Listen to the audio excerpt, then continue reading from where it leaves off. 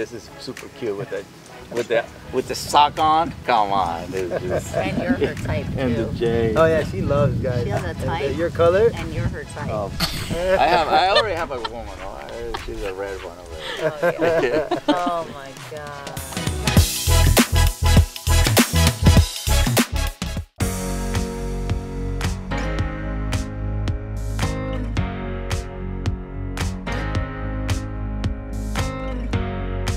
Tell me that's not adorable. Wait till that one day says, "Welcome to Parrot Station."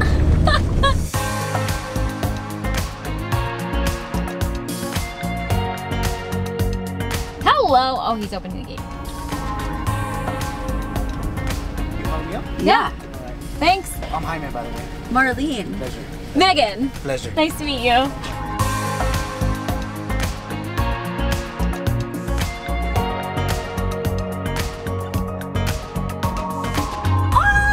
What? There she is. Oh my God. Hello, my fellow sniffers, flighters, and newbies. We are somewhere very special.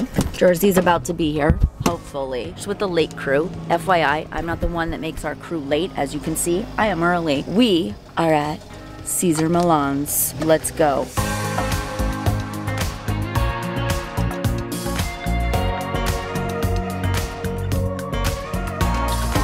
That's actually pretty cool. Wait, this is your bird backpack? This is my bird backpack. That's amazing. Yes. This is how we roll here. You can just go right there. Oh my So God. that's how we bird parents do it. Welcome to parenthood. Real good parenthood. I'm actually really proud because I have a backpack for birds. No one has one. That's the bird whisperer. There you go.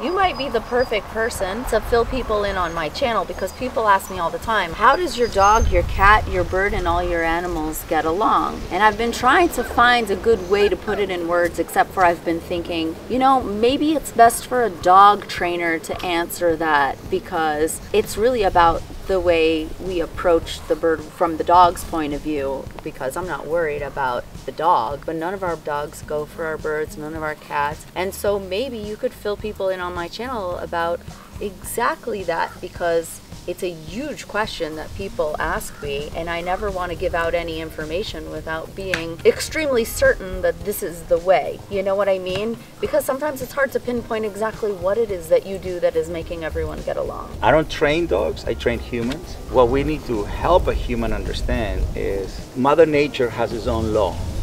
And then there's man law, and then there's universe law. So we have a tendency to study man law.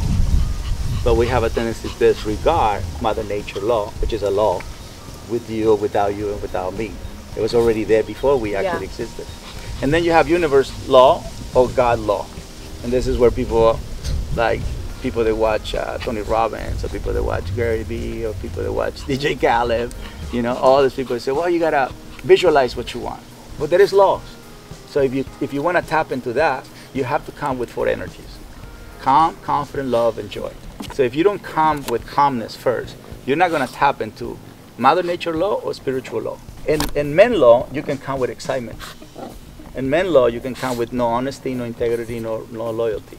But when you enter into Mother Nature law or spiritual law, your moral values have to be 100%. So how do you achieve that?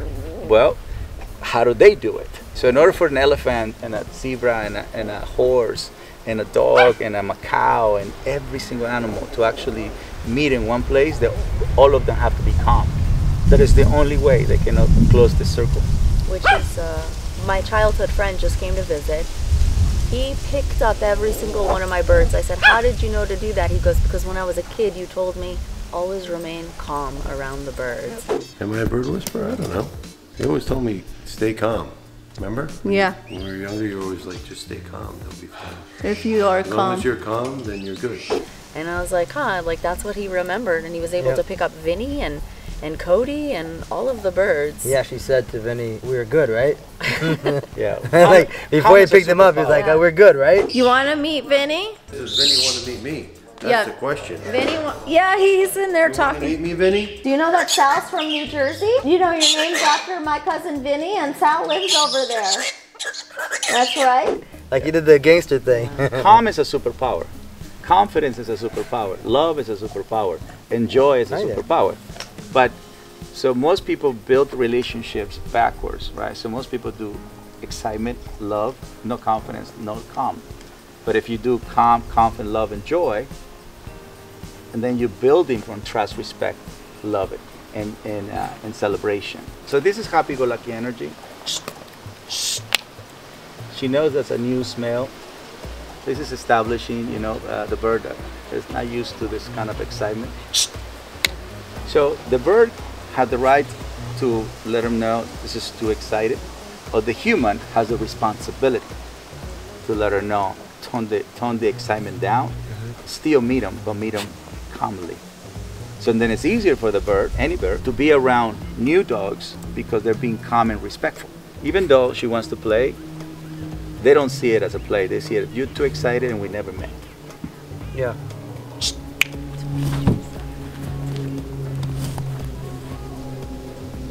So once you repeat yourself twice, you have to help them to go all the way to 0 so they can reset and start from 0 to 10. So most people, what they do, go away. So the dog never understood to go all the way to 0. So when you enter into like a not agreeing with something, if you don't go all the way to calm surrender, you will start exactly how you left. You see what I'm saying? So, so even we humans practice fight, flight, avoidance to each other. But the ideal state of mind to have a long-lasting relationship is calm surrender to each other, happy-go-lucky to each other. And the one who can practice calm confident is the one who is the most stable. Yes. You see what I mean? So male or female, because it's not a gender. So leadership is not a gender. Leadership is an energy. You see it? So we're the only species that follow unstable leaders. Only species on the planet that will follow instability. Elephants won't do it, dolphins won't do it, you know, whales won't do it, birds won't do it.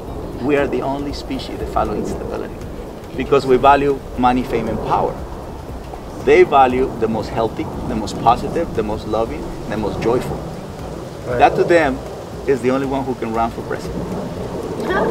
So what I teach people is to understand natural, simple, and profound.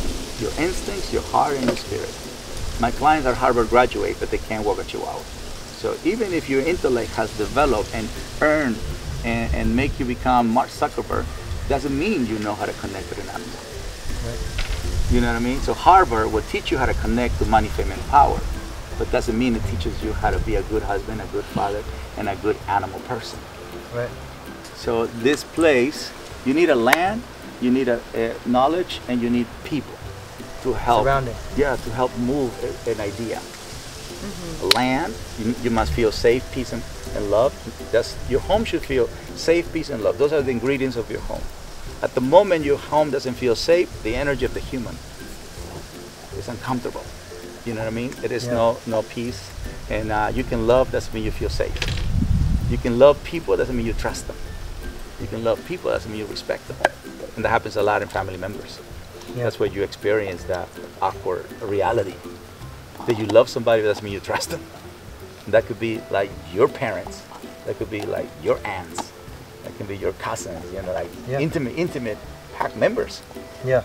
You know, because when they're outside your intimate space, you don't really care. You know what I mean? Yeah, you don't care. When they're close to you, it's like... It's when it hurts. Yeah, it hurts the most. My clients unconsciously hurt their dogs. Because they don't build on trust and respect, they build on affection. Right. So you can have birds, but if you don't know how to gain the trust and the respect, you don't have a bird. You have the idea of having a bird. It's more of a trophy bird. Yeah. Like a trophy wife. Yeah. You can have relationships, doesn't mean they are... We're already hugging, look at this. I didn't even hug you, you already hugged me. Yeah. This one's irresistible. This is the classic. I want to pet her, but well, you're doing great because you're letting them work for your attention. Yeah. I think it's important that they work for it. You know, just make a little bit more effort into getting to know you. Are you okay with this? Are you not okay with this? So it's very important for them to maintain this social way of being by you letting them be. This guy is the second day, by the way. He's so cute. Yeah. Well, cuteness is definitely what they are. Every single. I mean, this is super cute with the sock on. Come on, this is just. And you're her type too. And the J. Oh yeah, she loves guys. She has a type. And, your color? And you're her type. I already have a woman. She's a red one over there. Oh, yeah. Oh my God. This guy. Looks like ILUKA. It does. This literally I thought could that was be ILUKA. No, I didn't bring ILUKA. This is Mr. Santiago. Santiago. Yeah. I like him. What's his favorite thing lately? Love takes showers. I have a theory, okay? So first of all, like I'll go in the shower with them at night, and no matter how they behave with each other, once they get in the shower, it's super calm, you know? They have their space and they're sitting up there. And what happens in the shower is that it kind of mimics that like tropical rainforest vibe. That's actually, it's exactly how they became friends. Yes. Yeah, because she, when they were on the purge, she was like, get out of here. And then when I bathed them one time, okay, we showered together. There's something miraculous about the shower, and they relax. And I always do it at night because at night they're exhausted from the day, so they're not gonna put on their hardest like defense. Right. So they get up there, they try something, and then they're like, oh, I have the steam, and then they chill out. Now, what happens after a while is if you put two birds together in a shower, they get over themselves. They're like, I already spent hours with you, and we didn't bother each other. So the next morning when you get up, and you put like a plate of food and it's like, hey, this is how you share, they feel like there's nothing to fight for. There's enough food, there's enough, you know, it's just two things that like turn on something in their brain. You want to know which one is for dogs? What? Walking together. If they can walk together for a long period of time, that makes them a pack, and then they can eat together. Because I feel like eating together makes them a flock. Yeah. You know what I mean? Family. Yeah, it's a family. It's like you're sitting up in the tree. You see hundreds of like Galah cockatoos with sulfur crested cockatoos in Australia. They're all hanging out together. There's no reason why. The only thing that makes it difficult in our house is we've brought in a third component. We've brought in a triangle of jealousy of like, oh, are you the mate? And the way we've raised birds is that they don't have, you know, we take so much away from them, so they lose the ability to even kind of want to mate with another bird. They kind of like put it in their brain, if you don't do it correctly, to mate with you. So then you become their mate, and then another bird becomes a threat, or you become a threat for loving the other bird. So you've created a difficult triangle. So it's very important to establish that like we are all, you know, a flock. It's super important for having many different kinds of birds together. People do that with dogs when they favor a dog. So people can create a division, like what you call it, triangle.